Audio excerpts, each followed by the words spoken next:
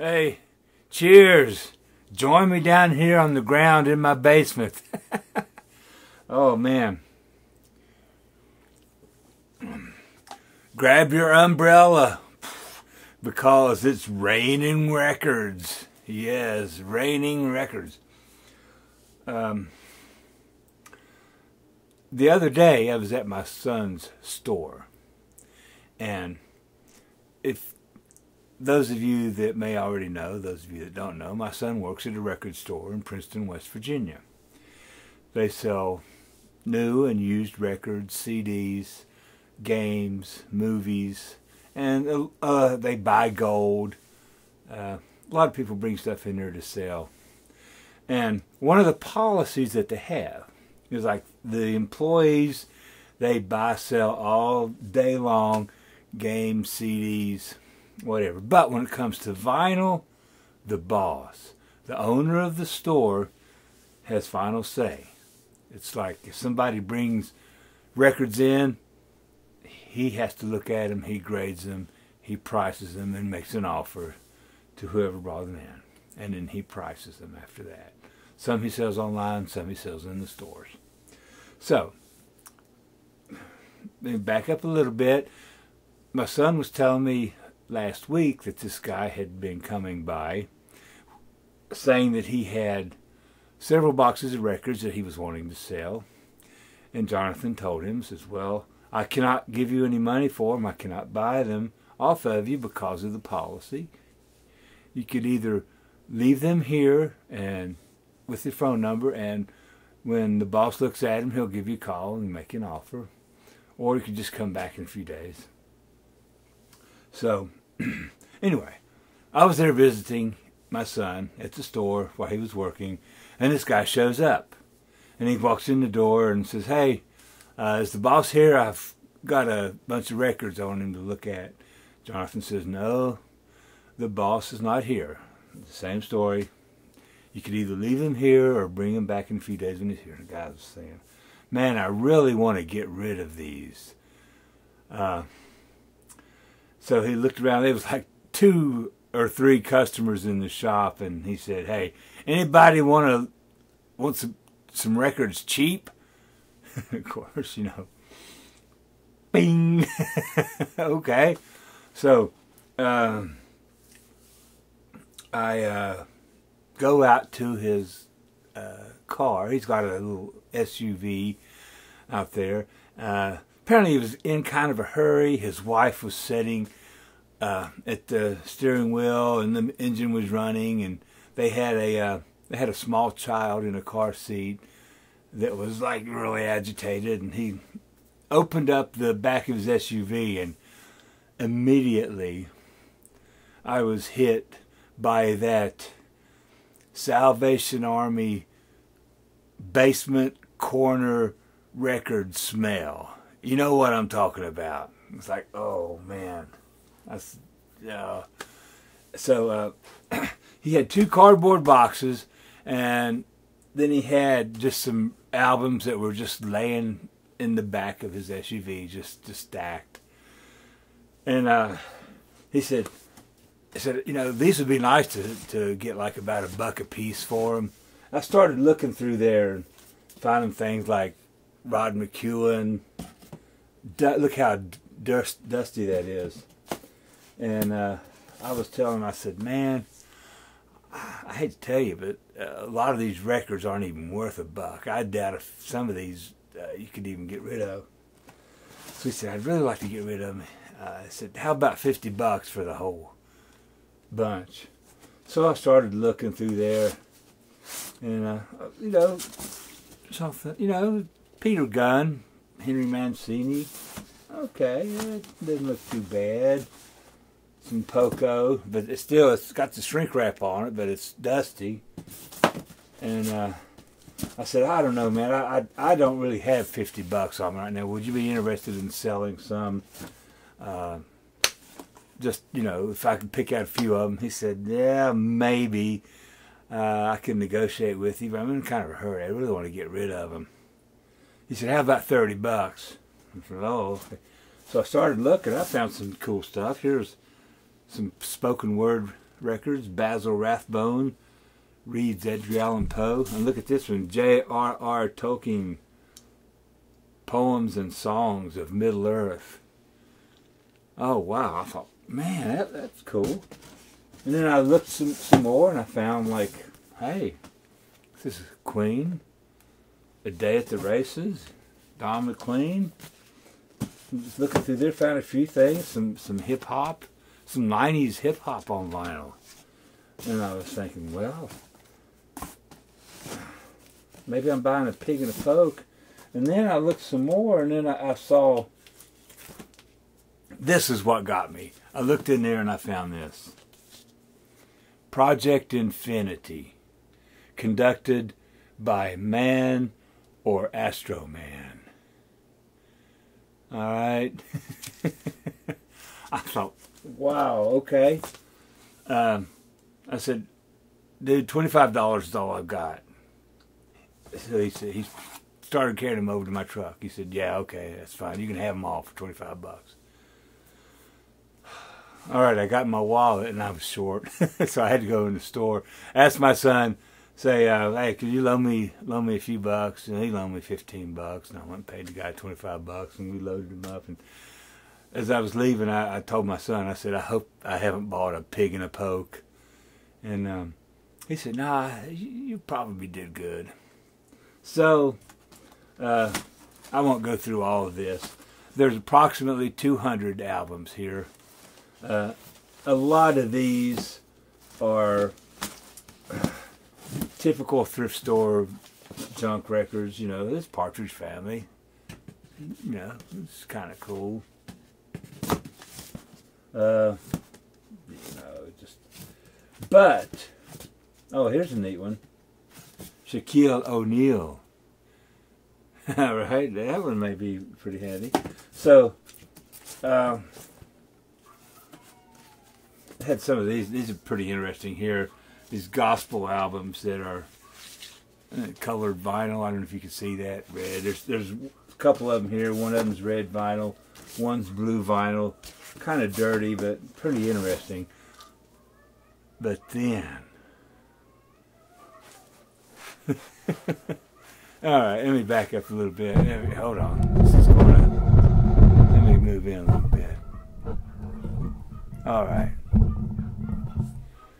Let me see. Oops. All right, that's as good as it's going to get. All right. I won't go through these. I won't waste too much of your time. Association's Greatest Hits. James Taylor, Sweet Baby James. This one's for my wife. The box was shattered, but George Harrison, All Things Must Pass. Manfred Mann, featuring Doo-Wah Diddy Diddy. John Prine's first album. A copy of Sgt. Pepper's Lonely Hearts Club Band. Here's a couple of Beatles records that did not have a cover, but I cleaned them and they play just fine. The Beatles Again, otherwise known as Hey Jude. Here's a copy of Beatles 65. This was an upgrade for me. Ventures in Space. Awesome. And look here, the Ramones, Too Tough to Die. You tell me that's not a cool find. Copy of Asia by Steely Dan. Look how clean that is. You pull it out a little bit. And the album is VG plus, if not near mint. Dreamboat Annie by Heart. This was a great find here. The Who Better, Who Best.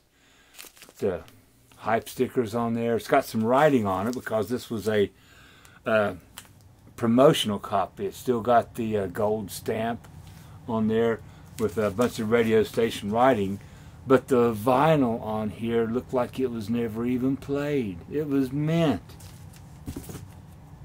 Got some Exotica, Fire Goddess. I mean, you gotta look at this cover. Fire Goddess.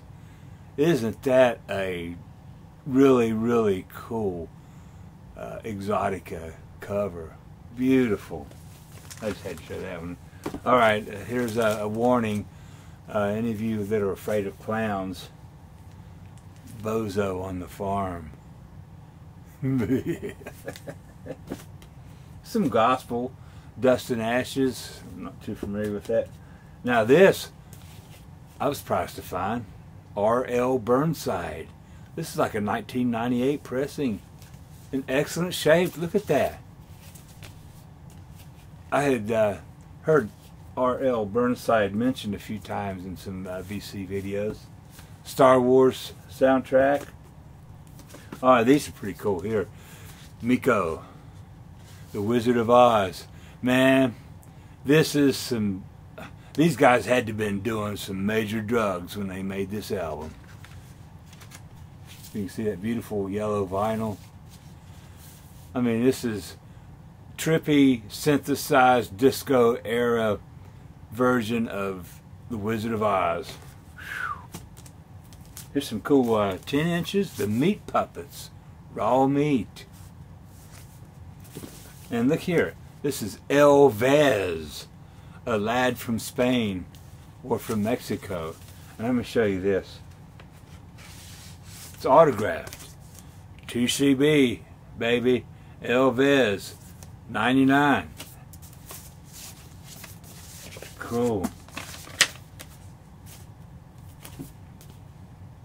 Butthole Surfers. Brown Reason to Live.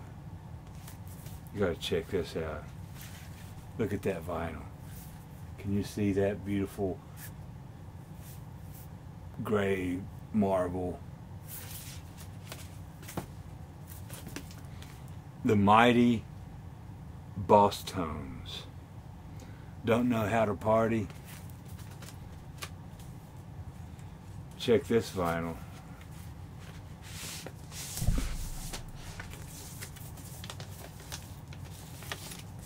It's got plaid picture disc. The Mighty Boss Tones. And then it came with a bonus 10-inch. Look at this 10-inch Mighty Boss Tones. Dig this. Double colored vinyl. I think I've already, the value has already surpassed 25 bucks on these. Here's Hungry for Stink, L7, beautiful blue vinyl. And this is Split Ends. I don't know if you'll be able to see this, but maybe if I do it just right. It's a laser etched vinyl. Isn't that beautiful? Yeah, you can kind of see that.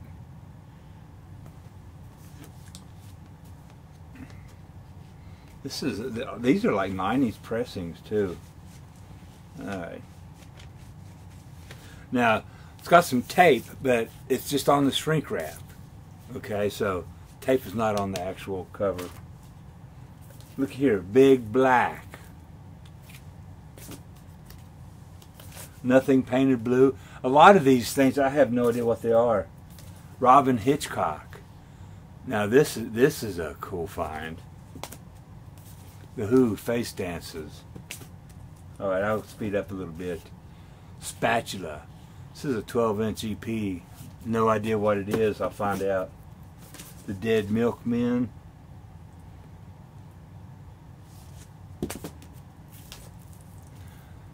Come On and Blast Off Country Style. I'm not sure what this is, but it looks like it might be punk. And these were nice. This is Waxworks by XTC, a double LP set. And this is Drums and Wires by XTC. Man, digging that. Oingo Boingo Live.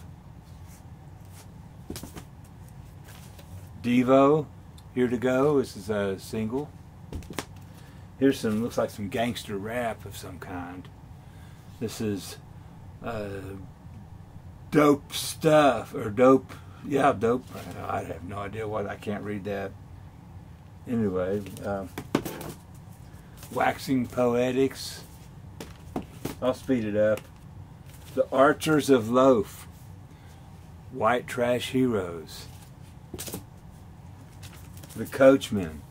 This is features members of Sonic Youth. Thurston Moore. The Motels. The Bluebells Sisters. Susie Quattro. The Funky Kings. Temple Tudor. No idea what this is. Oh, here's nice. Neil Young after the gold rush. Crowded House. David Lee Roth with Steve Vai. The Best of Elvis Costello. Emerson, Lake and Palmer Trilogy. Lord Boy, and this is still sealed. No idea what this is, but I'll be checking them out. Belinda Carlisle, Heaven on Earth. The Lemonheads. Hate Your Friends. This is a strange kind of private press thing here. Weird Paul. Low Fidelity, High Anxiety. Frankie Goes to Hollywood. Welcome to the Pleasure Dome. Violent Femmes. Check this. This is a French pressing of Melvin's Gluey Porch Treatments.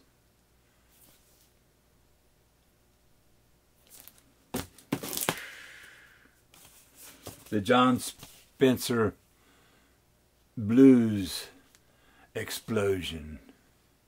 Not sure what this is, but I got a feeling it's probably punk. Firesign Theater. Waiting for the Electrician. Porgy. A lot of this stuff I have no idea what it is, but I'm sure it's valuable for some people. Bricklayer Cake. New Rock by Buffalo Daughter. This is a 2 LP set. I believe this is a Japanese band. Scruffy the Cat. Squeeze. Oh, this Pac-Man Fever. I've been wanting to get a copy of this for a long time. I finally found a copy that actually had the album that wasn't trashed. A lot of times I find these covers but no album in there. A little bit of some fusion maybe.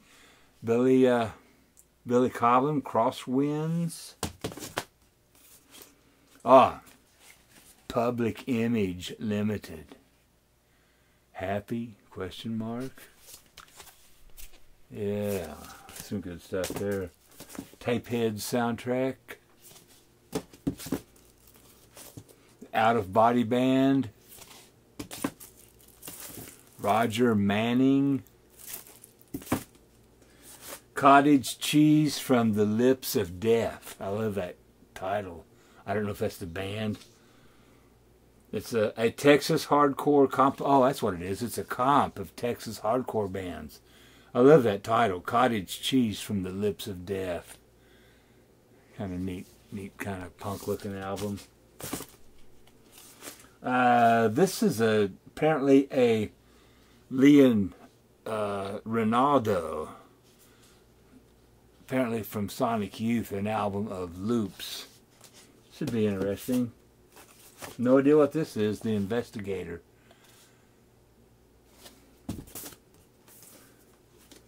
Split Ends. Boomtown Rats. This is another sealed album. Varnerline. Sweet Life. ABBA, the album. This is great. It's got one of my favorite ABBA songs on there, Eagle. Love that. Mark Lindsay, You've Got a Friend. Let's see what else we got there. Carole King, Julian Lennon, Mr. Nasty, 38 caliber kisses. I'll be interested to see what this is all about. I'm not sure if it's rap or 80s hair metal. Stormy Weekend, the Mystic Moods Orchestra, Saturday Night Live. This is a comp of comedy skits from the first season. And Lenny Bruce, Carnegie Hall. This is just what I've gone through so far. I'm sure that probably half, if not more, of this I'll end up either selling or donating to Goodwill or the Salvation Army, or giving it to some friends that might want it. But I just wanted to share that that unexpected haul. It's just, you know, thanks to the gods of vinyl for blessing me with this. But as a disclaimer, any of these that are excessively moldy or dirty, I'm not going to donate. I'll either trash them or I'll get some Clorox wipes and try to clean them up a little bit before I donate them. But that's just me. Thanks for watching. I just wanted to share this with you. Peace.